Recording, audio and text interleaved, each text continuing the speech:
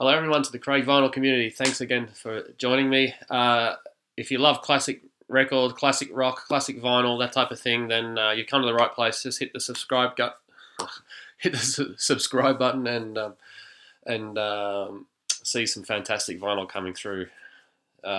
So basically this video here, I'm going to show, I don't know, 20 or so LPs I've picked up recently. I've got a bit to catch up on.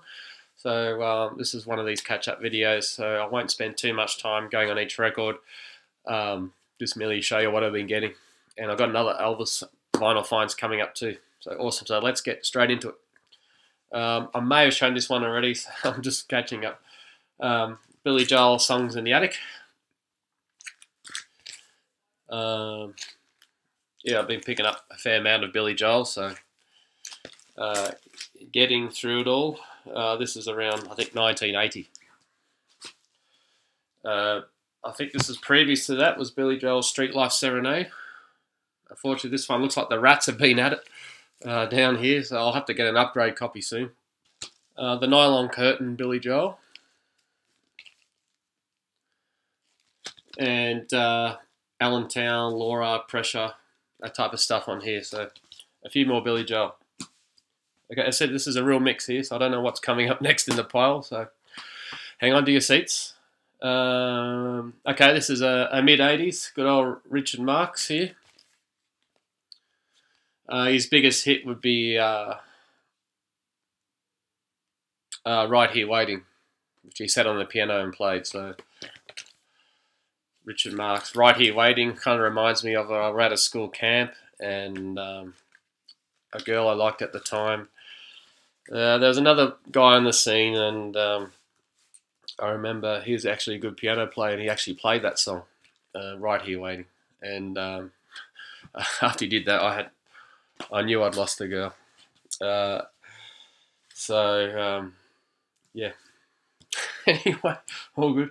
Muddy Waters, more real folk blues. This is fantastic. You know, I'm really hanging out to get more stuff like this. I really don't have much. I really love this sort of music. My favourite one here is probably track 6 on side 2, Honeybee. And some fantastic information there to talk about Muddy Waters and talking about blues in general. There's something here I read before that stuff like, this it says, this is not a flawless album. The recordings are scratchy and primitive. The sound, though clear, seems centuries away from anything made in a modern studio.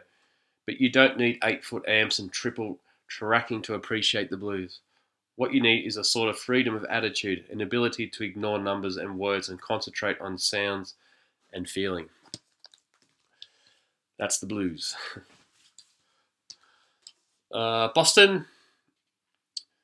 Pleased to have this. I'm sort of been getting into a bit of Boston and Styx and Journey, that type of stuff from the 70s, so collecting a bit of that. And on this one, side 1, tracks 1 and 2 are the most popular, More Than a Feeling and Peace of Mind.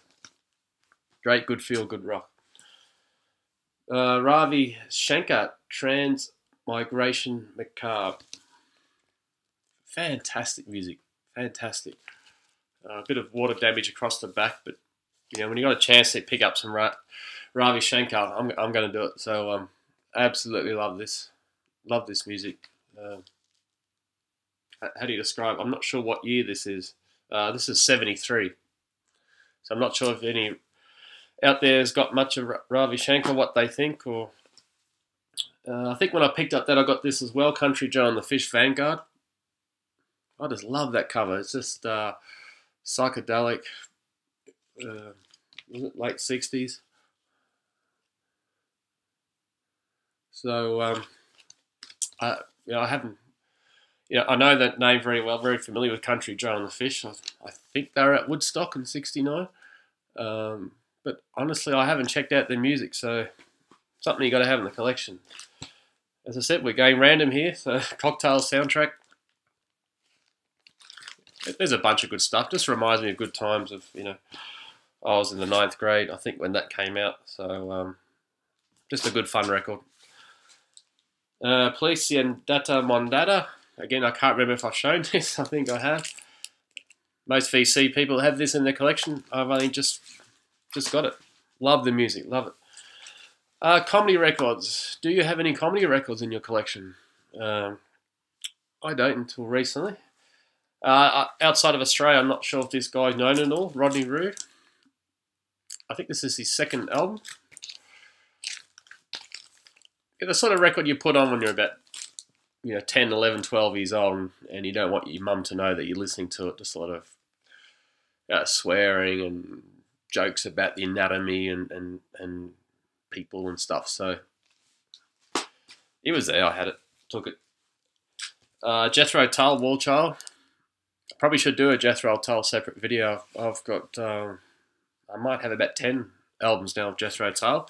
And I don't know all their names, but the lead dude who plays the pipes or flute or whatever it's called, he's actually touring Australia soon. Yeah, so I think that's early next year. So I haven't checked out a lot of their music. Very keen to. I've heard some of it. Very interesting music. Doesn't drag me and pull me in totally, but I can certainly appreciate what they're about and what music they've created. So I've got lots of more listening to do there. Go-Go's Vacation, my first Go-Go's album. I'm not familiar. I think Vacation was probably one of their biggest hits, but it's okay. I'm not in love with it, but it's good to have. History of the Hollies. So it's probably about 18 songs on here. If you can have a quick look. All classics. Most of it's recorded. Most of their good stuff on here is recorded between, looks like 64 and 67 was their prime. So, just drop the needle anywhere in that record. It's going to be good stuff. Probably 88, 89. We'll just show the Go-Go's before. Here's Belinda Carlisle doing a solo album, Heaven on Earth. In Australia, she had about 4 big hits on this album. Again, just more records coming out of that time, like the Richard Marx I just showed, that stuff I listened to as a teenager. So it's just good to have that stuff. I think I've got a copy of this already, but Heart. Anything by Heart. I mean, Ann Wilson's vocals. I mean, you just can't beat that. One of the best rock voices in the 80s, or even late 70s. Hall & Oates, Rock and Roll Soul, Part 1. There's some greatest hits there. It's good memories for me, in the 80s as a 10, 12-year-old hearing that sort of, a lot of their music dominated the radio here in Australia. Okay, In the Wake of the Poseidon, King Crimson, my first King Crimson record. Again, I don't know a lot about these guys at all. I mean, this is a fantastic looking cover, beautiful artwork. On the page over here, the lyrics. Not a lot of songs on the record, but probably long songs. But the lyrics I was reading before, it was just fantastic. It's just well written, so I can't wait to listen, give that a really good listen. Lastly in this batch, John Cougar, American Fool. I think this is John Cougar's first studio album. Hurt So Good, Jack and Diane, etc. on there. So, gotta love John Cougar. Gotta love him. So I think, for his first 6 albums, I've almost got them all now. So anyway, thanks guys. A bit of a rush through there. I hope you enjoyed some of them. Let me know in the comments which one was your favourite record. Do you know much about King Crimson? What else was I asking? I'm sure there was something else. Anyway, look forward to your comments. Which ones did you like? As I said, I'm going to do an Elvis video now coming up. So for you Elvis fans, I know you know who you are. There's a few of you out there. I've got some more to show. So, all right, enjoy your day, your evening, whatever you're up to. It's actually pretty cold here today. It's we're getting late in the spring, but it's actually really cold. So I'll just keep making videos. It's the only way to do it. Okay, cheers out. See ya.